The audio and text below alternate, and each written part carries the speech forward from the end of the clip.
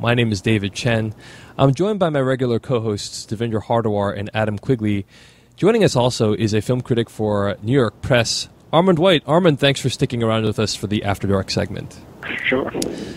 Armond, I wanted to just talk briefly. I know you don't have that much time, but I wanted to just talk briefly with you about your notion that the current state of film criticism in America, I believe you describe it as intellectual anarchy. And I was just wondering if you could just talk a little bit about what you meant by that, and what you see as the current state of film criticism. Well, I can't exactly remember when I said that or the context in which I said it. Sure. But I think it still applies. We've got film critics who are employed professionally by legitimate publications, and we have the world of the internet film writers, and the internet has become so pervasive and overwhelming that the internet has stolen the kind of impact and prestige and effect that traditional professional film criticism used to have. As a result of that, I think that people who are now employed by the mainstream media are so intimidated by the internet that it seems when you read mainstream published film critics that they've simply given up being film critics because they're afraid of losing readership, because they're afraid of losing their jobs, probably because publishers and editors simply want to get readers and appease readers rather than inform and instruct readers. And I think that leads to a kind of anarchy where there are very few people writing about film who know what they're talking about and who are rigorous about having standards in film. The anarchy, I think, comes from the fact that in mainstream media and in the internet, that most people who write about films are simply writing from a fan's perspective rather than a truly critical perspective. And so the term, what used to be termed film critics now is almost meaningless because you just got a free-for-all of enthusiasms rather than criticism. Mm-hmm. But, I mean, it seems almost as if the critics did that to themselves, though.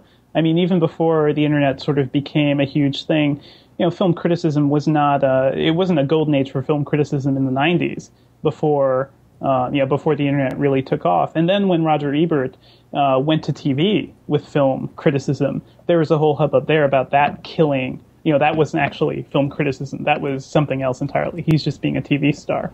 It seems like with every, shift in media, the class it's being progressed from seems to claim it's dying.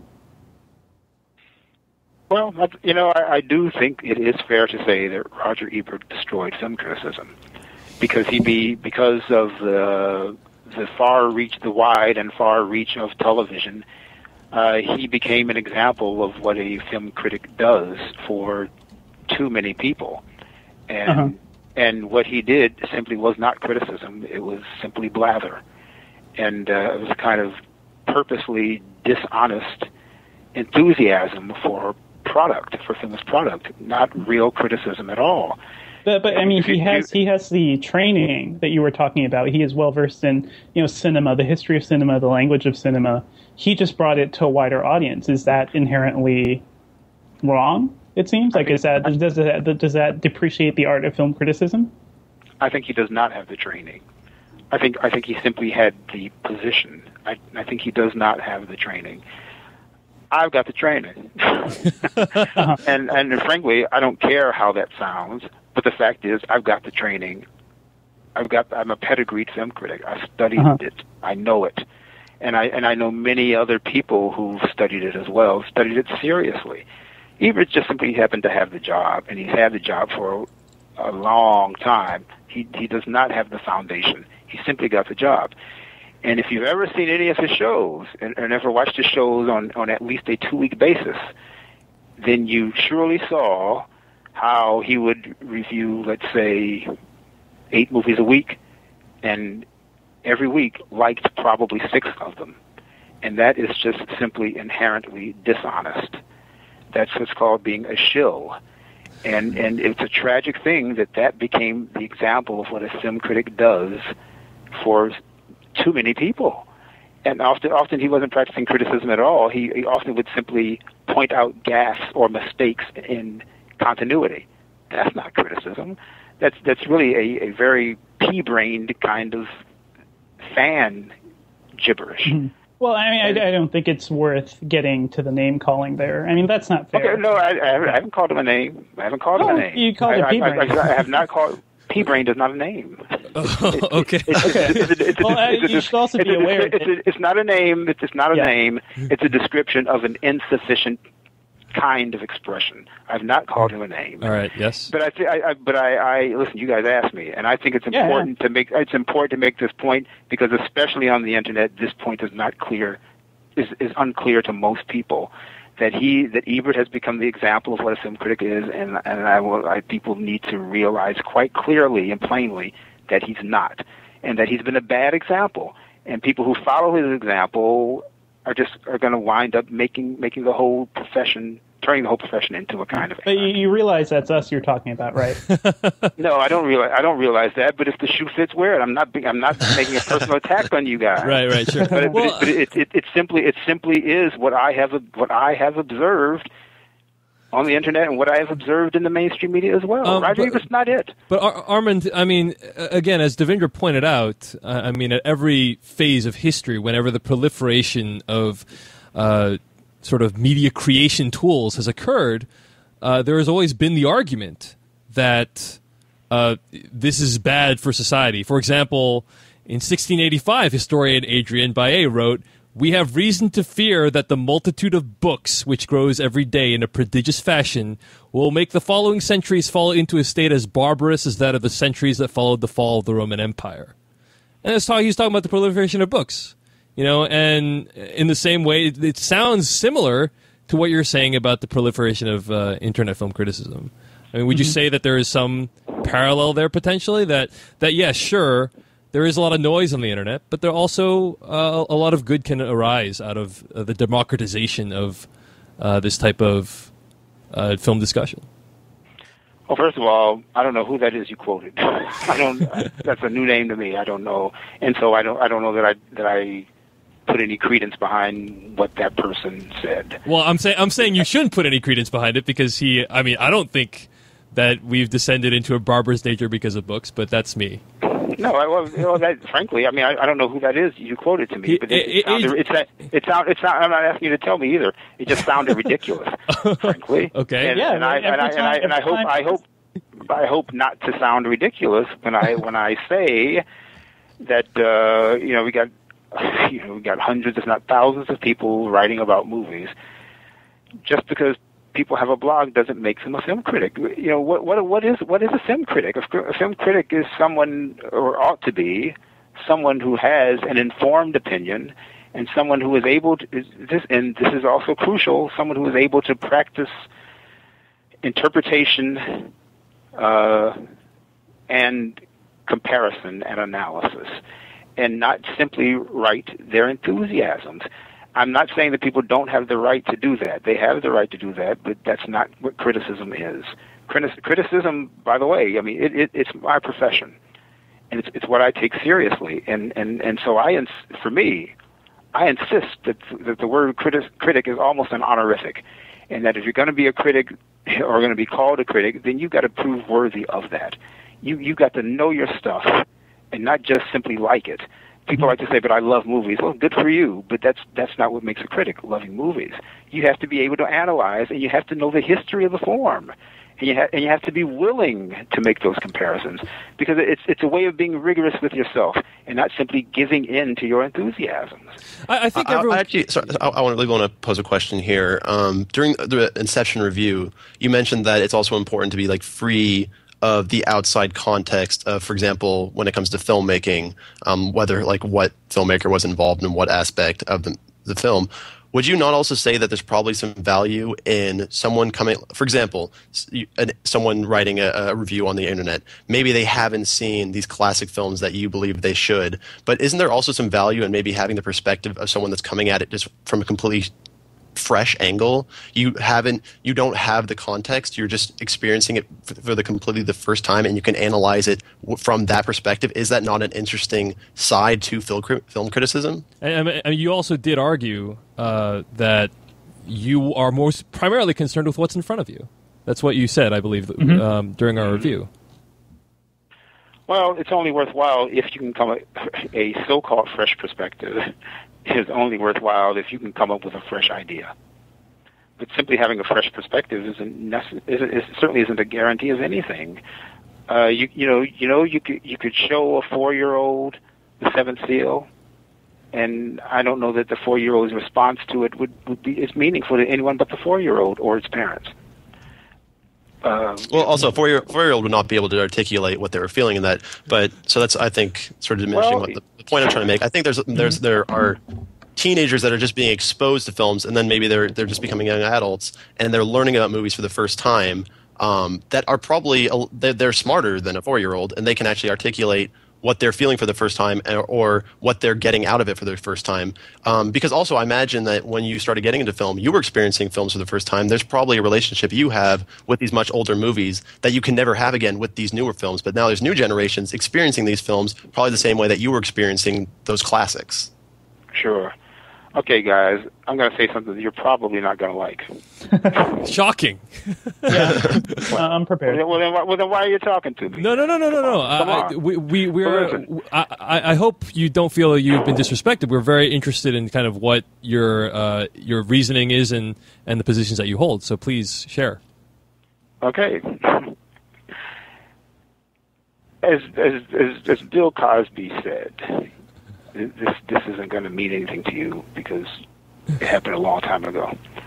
But Bill Cosby, he's a comedian, started out as a comedian. And I believe that his very first comedy album had this title, I Started Out as a Child. So I want to say to you guys, I started out as a child also. I started out as a young person interested in movies. What I felt about movies at age 15, even at age 20, was very interesting and fascinating to me. But from my perspective, and I am no longer 15 or 20, I didn't know much at that age. And probably what I suspect that you won't like is when I say that I think when anyone puts their ideas out before the public, there ought to be some justification for it. And the justification isn't simply that you are an American living in a democracy. The justification for intruding on people's time and thoughts should be that you've got some experience and that you know what you're talking about, that you are learned and professional. And if you don't have that, then really, that's what clubs are for. That's what pen pals are for. That's what friendships are for. I do believe that the internet has distorted that. And so people who enjoy movies like to write about them, and that's good. That's good. But it's become confused with what criticism is. Often, forgive me for saying, because it follows a Roger Ebert model. But that's not what criticism is for me. I seriously don't think that's what it is. And I don't say that to be insulting to anyone. I don't ever mean to be discouraging to people. But really, that I'm a professional film critic, and so I don't have much respect for people who are not, or even for professionals who don't follow the profession in a serious and dignified manner. I have no respect for that. I mean, I actually agree with a lot of. Yep, go ahead. I was going to say, you guys might have perhaps come across something I wrote or said somewhere where I said that I think no one should be allowed to make a movie before they're 40. And I kind of feel that way, really. Although there are a whole lot of exceptions to that. We'd have no Citizen Kane if that were true, if that were so. But I kind of feel that way, and I certainly feel that way about criticism. I think really there should be no film critics okay, let's change the age. There should be no film critic younger than 30, because you don't know, because before that you don't know much, you don't know enough about art, you don't know enough about life. And I repeat to you, I started out as a young person interested in writing about film, but really, really, really, I know more now than I knew then. Well, for sure. But if you were a teenager now, I feel like, given your love of film, you would want to be contributing to everything that's happening online. You just didn't have this opportunity available to you at that time. It's Sure. just, a matter of, when you sort of just get into these things. You couldn't have really controlled But that. I actually agree largely with what you're saying, Mr. White. And I mean, it's a thing where you can call it film criticism. You can, like you said, you can call it discussion club. I would have no problem calling what we do discussing a film as opposed to being film critics. But I mean, I know it's a big deal for a lot of people what the moniker is. I mean, it's not that important to me. And so to a large extent, I actually agree with what you're saying. But I'm wondering if you can kind of tell us about, before you go, you can tell us about critics that you particularly admire and that you think our listeners should watch out for.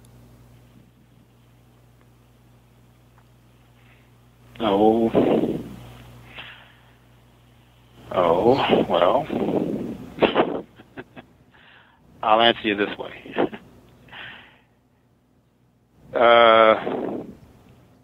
If there are a whole bunch of critics who I thought were doing a good job, then I would stop.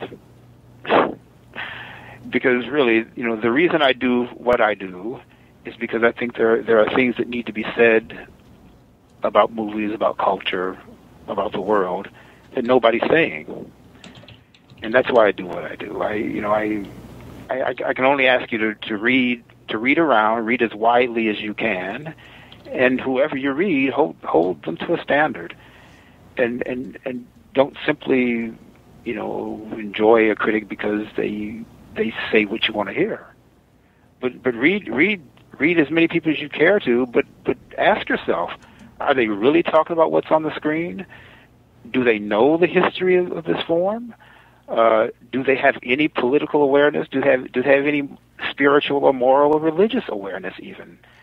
And that's even if you're not a religious person, because frankly, we're living in a Western Judeo-Christian culture, and that stuff is part of our culture.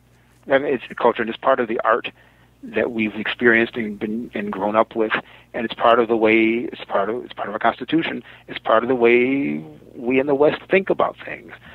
So it's fair to require that of critics, as it is of filmmakers. Just read anybody as skeptically as you read me. Don't just read to hear what you like to hear. All right. Well, I think that's a good place to end it. But we'll continue this episode. But first, let me ask you, Armond, if you can just tell people where they can find more of your work on the internet or elsewhere. Well, I got those books out there: The Resistance, 10 Years of Pop Culture That Shook the World. There was the Tupac book, which is Rebel for the Hell of It, The Art Life of Tupac Shakur. There's my Michael Jackson book, Keep Moving, The Michael Jackson Chronicles. I write for New York Press. I write for a publication that's called First of the Month, and I do as much freelancing as I can. So that's about the extent of it. All right, Armond. And I'm sorry. There should be a new book coming out this year. Stay tuned. All right, very cool. Well, Armond, we really appreciate your time and just sharing your opinions with us. And hopefully you didn't. Hopefully, if you somewhat enjoyed yourself, you'll consider returning again. Well, I thank you for listening and for asking me and giving me the opportunity to sort out some thoughts. Definitely, sir. Well, thank you very much, and have a good night, sir. We'll be reading you soon again, I'm sure. Okay, thank you. Thank you.